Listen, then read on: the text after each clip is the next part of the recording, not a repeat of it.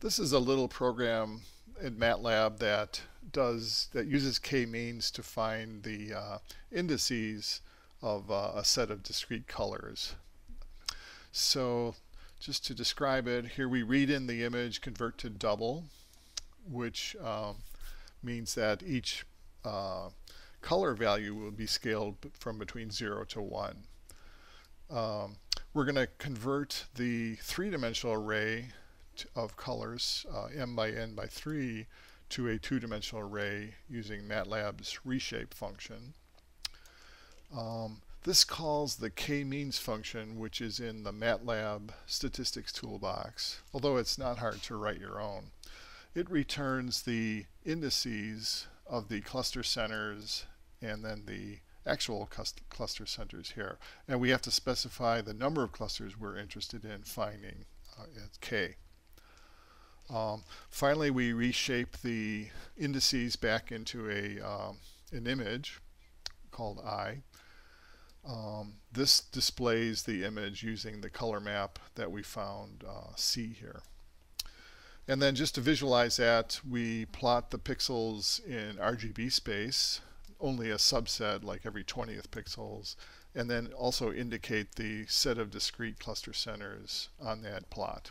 So here I'm going to specify 16 clusters, and this is what it's found. So this is the RGB space showing all of the pixels as dots, and the big red dots are the discrete clusters that I found here.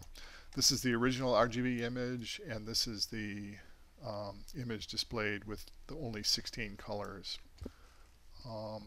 Just to see those colors in a little better form, as I rotate around, you can see where it happened to select those colors. So basically, where there are a lot of points, it uses a color to represent those, as shown down here. All right, let me move on then to supervised methods. So here we have a class that we want to develop a classifier for, and we'll use some sort of feature extractor that can extract features from our image in this case and put it into a feature vector. And then our classifier will assign each vector into one of a set of designated classes. So we'll look at two types of classifiers, supervised classifiers. One is using a decision tree, and a very simple one just using the nearest class mean. If you want a more sophisticated classifier, though, I highly recommend looking at support vector machines. These are very popular now in machine learning, and they're described very well in that book by Bishop. So let's use an example. Here is some digitized characters, hand-drawn characters that have been thresholded, so we just have binary images.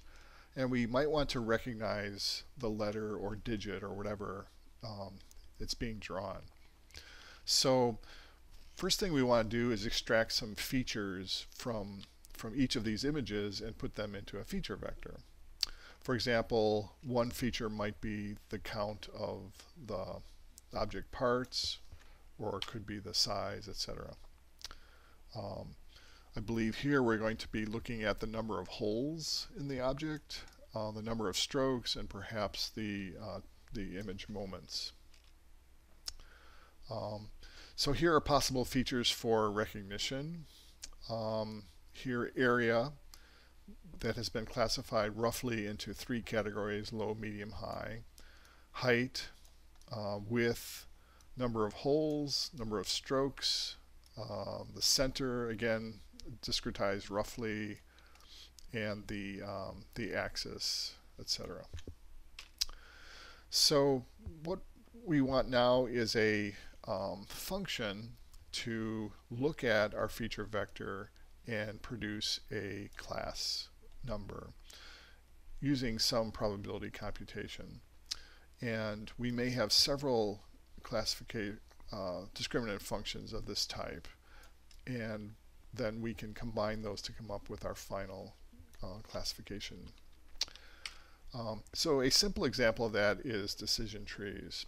So a decision tree is very intuitive. It applies a sequences of tests starting at the root, and depending on the outcome of each test, you go down to a branch of the tree and keep applying other tests.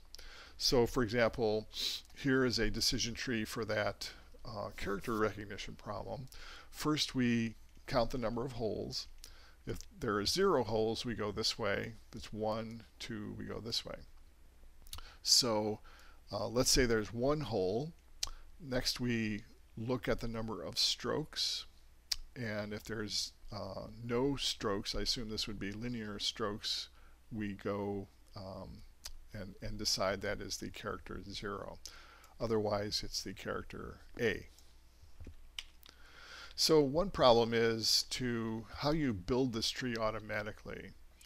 What we want to do is we want to choose the test at each node that best splits the tree evenly.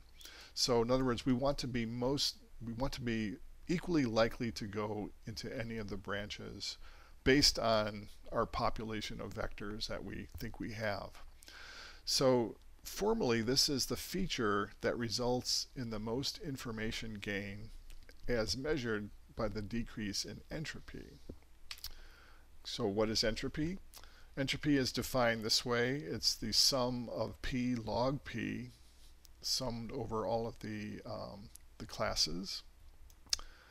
So for example, if all of the examples belong to the same category, in other words, one of the p's is 1 and all the other p's are 0, then the total entropy is 0.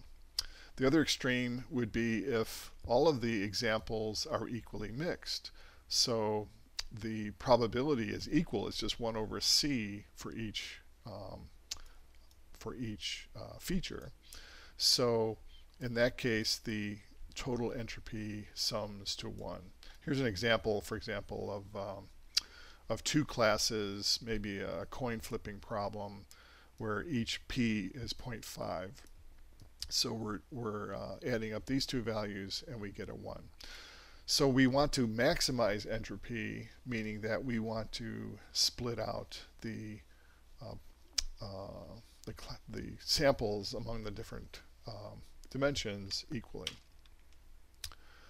So here is a decision tree expressed as a program, I guess a pseudocode program.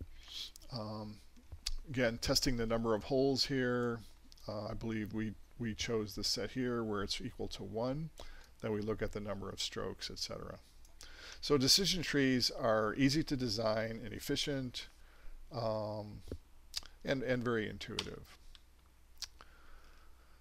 Going to look at the MATLAB program, again in the statistics toolbox, that creates decision trees and applies them.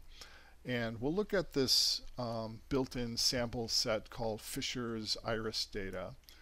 This is a set of measurements on flowers, on iris flowers, 150 of them. There are 3 classes, so there are 50 specimens from each class. So the first 50 in the set are class 1, the second 50 class 2, third 50 is class 3. So this particular data set has 4 measurements for each sample, so each vector is 4-dimensional. For this demo, I'll just use the first 2 features here. So to plot that in that 2-dimensional set of vectors, the first dimension is actually called sepal length, and the next one is sepal width. So here are the set of 150 vectors, 3 classes again, and I colored them red, green, blue. So class 1 is red, kind of clusters naturally here. Class 2 and 3 for green and blue are kind of mixed together. Green seems to be more down here, and blue seems to be more up here. Okay, so we want to fit a decision tree to classify this data based on that training data. So we take our set of vectors x and call MATLAB function treeFit, and we also provide the labels for each of the vectors in x. So MATLAB returns a structure called tree, which has all of the nodes in the decision tree that you saw. And we can display that using this function called treeDisp. We pass in the tree that we found from treeFit, and we can optionally give names for the dimensions of the vectors. In this case, it's the sepal length and the sepal width. So if I do that, I get this tree displayed for that example. So this is a decision tree.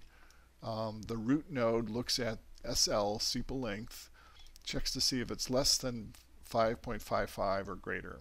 So if it's less than 5.5, goes and checks sepal width, etc., etc. So along the bottom here, you get classes 1, 2, or 3 for each leaf here.